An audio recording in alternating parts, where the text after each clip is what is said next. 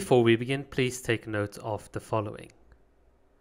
Good day everyone, so this is Honkai Star Rail, a game that I am playing in a very casual way and in my own way, as you can see, because that's ultimately what's going to give me a lot of enjoyment. So why did I start playing Honkai Star Rail? Well, pretty simple. This is the true end game for Genshin Impact. Once you're done and bored with Genshin, you hop on over to Star Rail. No, seriously, I mean, there's just nothing to do. So let's talk about Honkai Star Rail. So first of all, as a new player, this is my impression. As you can see, this is the one thing that I wish there was more of in the game, and that is the things that you can do with your characters. I can run around, I can dash, I can use techniques, and some of these techniques are pretty cool. They give you all sorts of combat abilities and advantages. Others are just like quite the spectacle to see, but ultimately it's just basically you with the characters and not really having that much to do. So I really wish there was something like jumping or just a bit more flexibility. But in any case, since this is all about looking at the characters, I definitely think that one of the immediate things that you get in Honkai Star Rail is the ability to take more pictures, and do not discount it. Being able to take pictures is something I do a lot in Genshin, and here in Honkai Star Rail I've got more ways of expressing that. I've got my idle animations that I can play. I don't need to wait for them or to like choose it randomly. So from that perspective, a couple of quick, easy quality of life upgrades that's just available in Honkai Star Rail. I certainly really love it. I really love the camera. I love the other things you can do, like editing it, adding some of your own filters afterwards. It's really good. And even things like being able to turn off the screen, hide your personal information, all of these things are really good. You can see I've got my own version of hiding the UI, so that's why it's funny like that. But yeah, this is so cool for me. I really enjoy it. So the other thing that I want to talk about Honkai Star Rail is the settings. Basically, we've got a higher render quality. In Genshin you can go up to I think 1.5. Here you can really scale it up, and you can see the detail on the models very well. I think that's a massive improvement over anything that Genshin has. But the one fundamental problem, and I'll show this in the big city as well, that you get in Honkai Star Rail that you also get in Genshin, is that when new areas load and unload, you do have a bit of like stuttering. It's just like a little flick, just a tick, and then it like goes away. So it's a shame that the devs haven't really fundamentally fixed that, but I mean, hopefully in future they'll be able to do it. Speaking of fixes, the commission system is super easy. It is super fast. You've got multiple ways of doing things, and you don't need to go back to Catherine. Some of the other things that's included here is the ability for you to fast travel, to do your like relics, to do all of these things. I don't need to go and find special gear and stuff on a map. It's all here in one screen. I can click on something and I can instantly teleport. I don't need to worry about wasting like my reserve or resin like energy, because, well, as you can see here, I've got the full bank, and if I want to redeem it, I just click here, I use my reserve Trailblaze power, and it's just so easy. We've seen this in Honkai Impact the Third, so it's not that revolutionary, but honestly, being able to store up things without having to hunt for crystal flies and all this nonsense in Genshin, it's just such a breath of fresh air here in Honkai Star Rail. And you can see here, when it comes to getting your materials, whether it's to have like talent level up materials or like books or relics, it's all integrated into one system. You can do multiple runs, and that is just what's, from a quality of life perspective, amazing to me. I wish Genshin did something similar in that regard. Regardless, let's talk a bit about then the big thing in Honkai Star Rail, and that is the combat. So as you can see, animations are pretty slow. And now, of course, this is the big thing. You can speed it up and you get twice the animations. Certainly, after you've seen your favorite character, you really want to speed it up. So it's awesome that they've added this in here. By the way, I'll show you Kafka in the skin in just a bit of like, in just a moment, like with her ult in slow-mo. It's definitely worthwhile, but I like the fact that you can toggle it.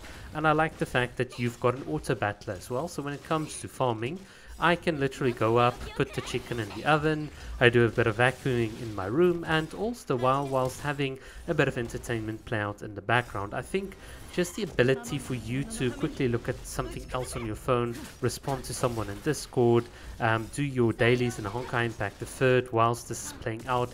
I think the addition of that auto battler is it is just so amazing. I like the fact that it can do it by itself.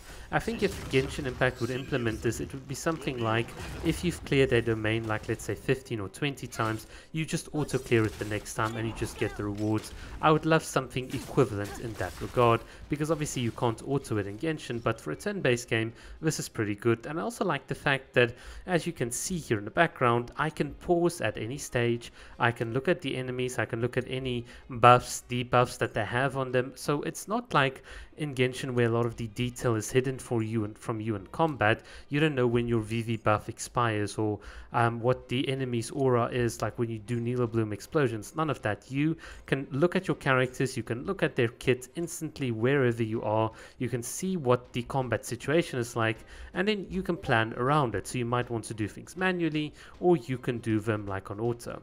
Alright, here's the big little moment. Here is Kafka in this amazing succubus outfit in slow-mo. So here is a little bit of a slow motion look at it. It is so good. Apologies for the little silver wolf in the background there. She's just there to make sure that you guys don't see my UID for obvious reasons, as you can tell by now.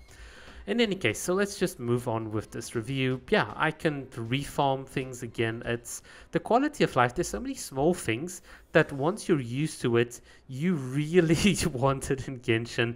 The fact that I can see, for instance, very quickly, I can fast travel to worlds. I can see at any point in time in the universe like how many treasure maps or treasure chests I haven't picked up. You can see there's a big 9 out of 10, or being able to teleport to the nearest waypoint when I get to a target.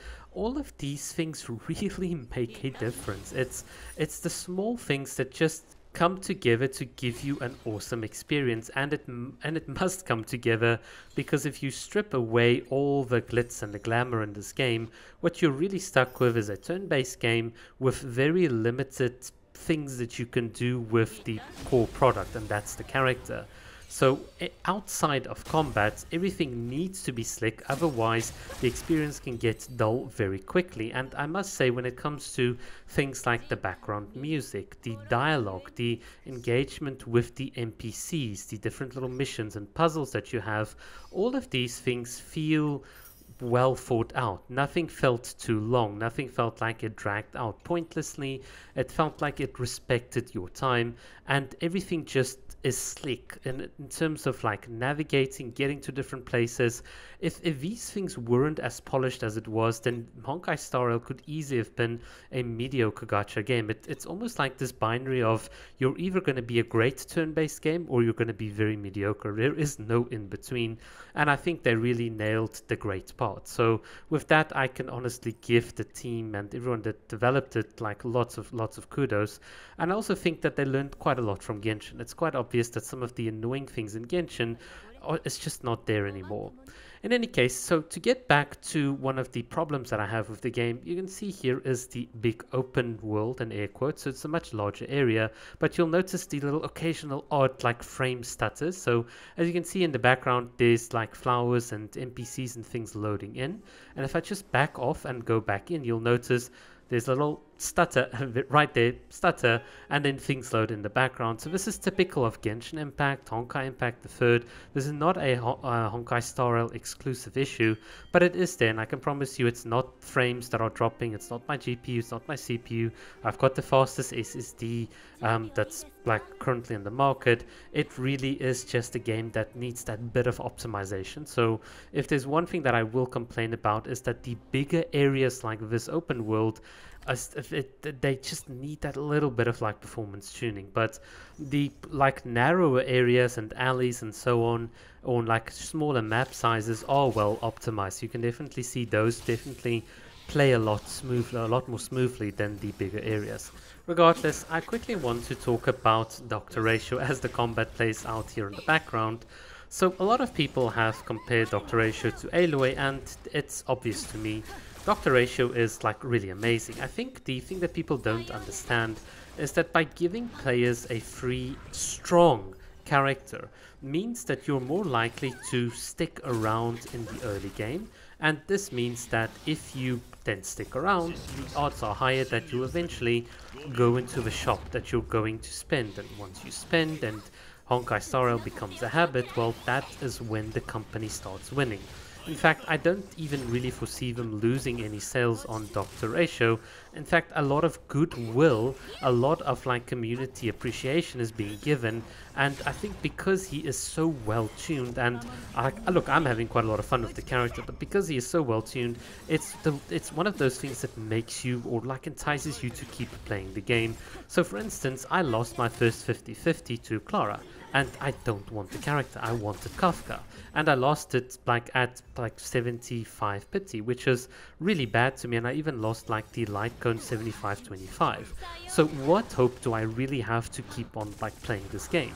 If obviously I don't mind spending, because like I just want to play with my favorite characters, but anyone else in my shoes might really feel like hard done. And if they didn't have someone like a Dr. Ratio that can help carry that early game, then it's very easy to see people just like quitting this because of the silly gacha mechanics. And that's the thing that I want to like almost like sort of start closing with. I just wish Honkai Star Rail would change the gacha mechanics, give a slightly higher base rate, would stop this 50-50 nonsense. Unfortunately, these bad practices really gatekeep a lot of players, and I appreciate them doing things like giving you free characters to help overcome it, but I still feel that it's not entirely enough. I would still like them to be a bit more innovative and then just take this game to the next level by showing us that there's a different way in which you can monetize the game. And I think obviously something like skins would be a much better way of doing it, grinding it for the end game and so on, but that's just my opinion. Alright guys, that is it for this video. Hopefully you've enjoyed it, you've enjoyed the background footage here. Let me know what you think down below, but just remember that given the quality that we have in Honkai Star Rail, you have a right to complain about Genshin. Thank you.